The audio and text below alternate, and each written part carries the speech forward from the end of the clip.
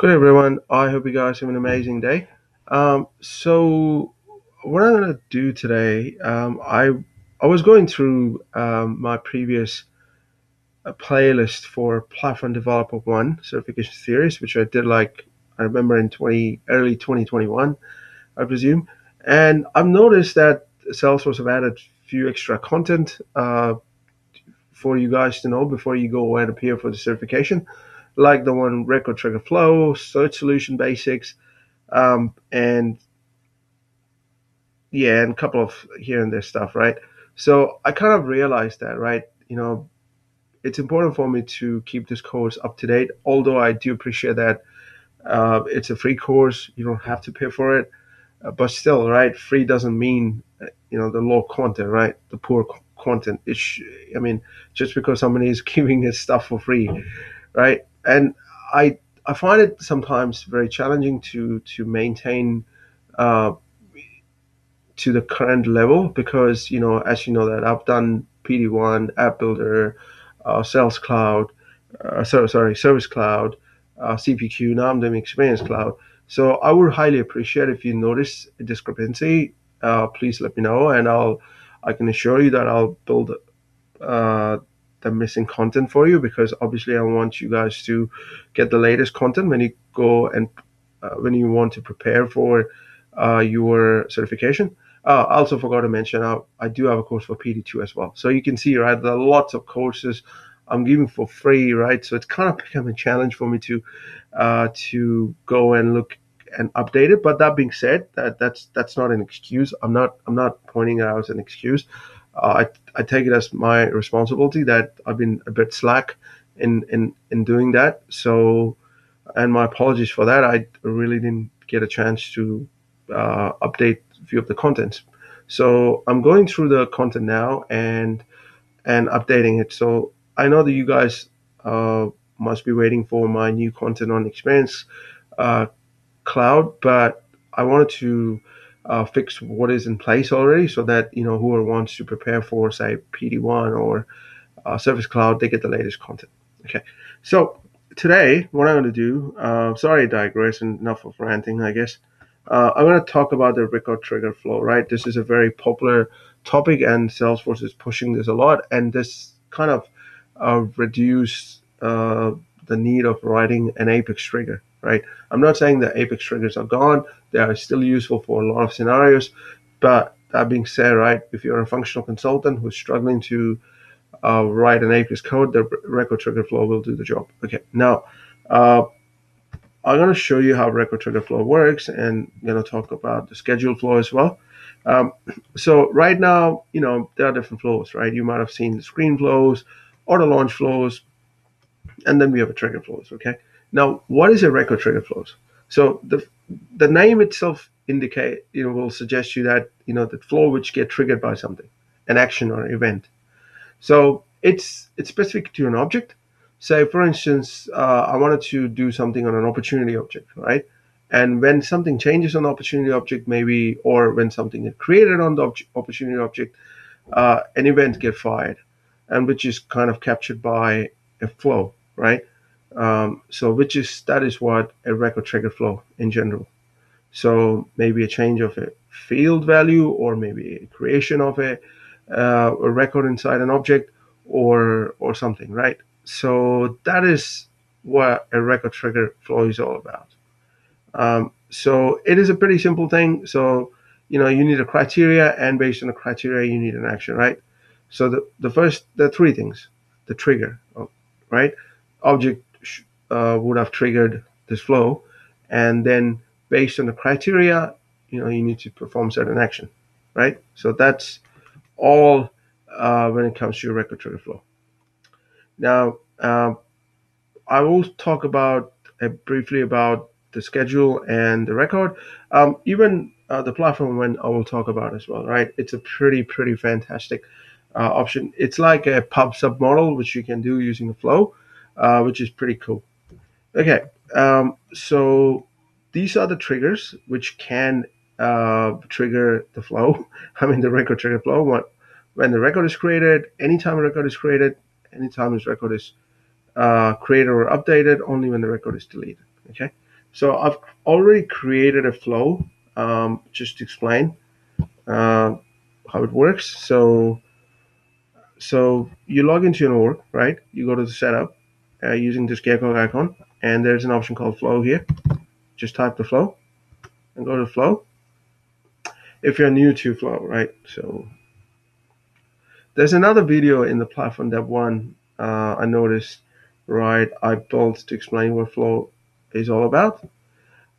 So now I built the flow just to show you guys now, but I can find a flow. Okay, that's fine, no problem for that. So what I've done, right, I've created a scenario where on change of an account active status from yes to no, all the associated contact uh, with that specific account will lose the ownership of an account. So in simple terms, you go to an account record, you select an active field, change it to no, right? And behind the scene, the flow will remove the account ID from the contact, right? So the contact will have no account ID. So that's the whole requirement is. Okay, now I built the flow. Now I can't find it, right? So, which is not really great, right? So what I'll do, the best way to find it, there's another option. So obviously I know I built the flow on account because that's where the flow should be uh, uh, kicking in whenever something that changes on account field, right? So I'll go to an object manager, and so I'll go to an account, and I will go to something called the flow trigger. This is a pretty handy option. Now you see I already have a flow here. So I open this, it will open the flow which I built. Okay, so this is the best way you can find the flows that's been used on this specific object. And I really love this option, right? Instead of figuring out by yourself, which flow is getting used where, so you can go to an object and see. And as you can see that it's run after save. Okay, so this is a simple flow, very very simple flow. So what I'm doing is that so this is running uh, straight away. So I will do here, and I will edit. So you create a flow and you start configuring it. So I'm saying, hey, this flow should be triggered when something happens on account, and only when the record is updated, not when the record is created, right? And there's an entry condition. The condition is that, okay, when the active status equals to no, okay, only then this flow should be triggered, yeah. and and every time updater meets the condition. So, and after that, what I'm doing that, okay, so when that happens, I'm getting a contact record. So I'm saying, hey, give me all the contacts associated with this specific account, right? And once that happens, I'm looping through the contact, and I'm assigning the account ID to blank. Basically, I'm clearing off the account ID because you are saying, hey, this account is no longer active, so that specific contact will no longer associate with this account. That's all it is, right? And then I'm just updating it using a collection. That's all the flow does, right? I mean, there's a flow video. I talked about it, how the flow works. Just check it out. If you're doing platform dev, you should know how flow works. It's important. Okay, so let's test it, okay? So I'll go to setup. Not setup, sorry. I'll find account. And I'll use this one, okay? Now let me see if what's the status. So active, true.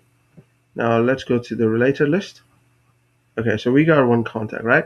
So what should happen when I change the active to no? The contact should disappear, right? I mean, not to delete it, but because it loses the ownership. Okay. All right. Now let's see the related list. You see the contact is gone. It's pretty simple, right? So that's how a record trigger works, right? Because I'm triggering a flow based on an activity that's happening on an account object. That's very simple. Now, there is another flow which is called a scheduled flow, okay? So you can trigger a scheduled flow when something happens on an object, or when the object get created, or when the object get updated. That is very well possible. So instead of run immediately, right?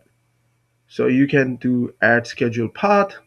So in that, you can select the time when account is updated, or when, so let's say when account is created, right?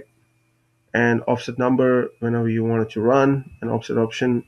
So you can say 1 minute something, right? So and then you can trigger this flow, and then you can add the logic under that flow. So now you must be wondering under what scenario I should be using this, right?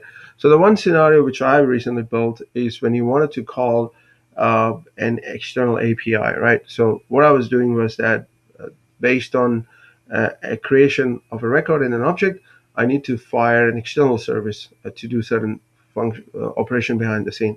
So if you cannot do a call out if you're not using on a straight record trigger, it will complain. Okay, so you need to create a schedule flow, a schedule file, and maybe say, hey, whenever a record is created, a minute after you trigger that API to do whatever you're supposed to do. So that's one of the example, the real use case scenario. I can tell you that where you can use the schedule flow, right? Um, and then another one, I wanted to talk about the platform events, right? So the platform events, it's kind of work like a pub sub model, right? The flow can act as a subscriber or can act as a publisher. Okay, let me give you an example. Now, let's say based you're receiving an entry from an external endpoint, right? And that external endpoint is creating a record, you know, within a specific custom object. And this, as soon as a record is created, you want to fire a platform event, okay? A different platform event. Let's say you have 4 platform event based on different scenario.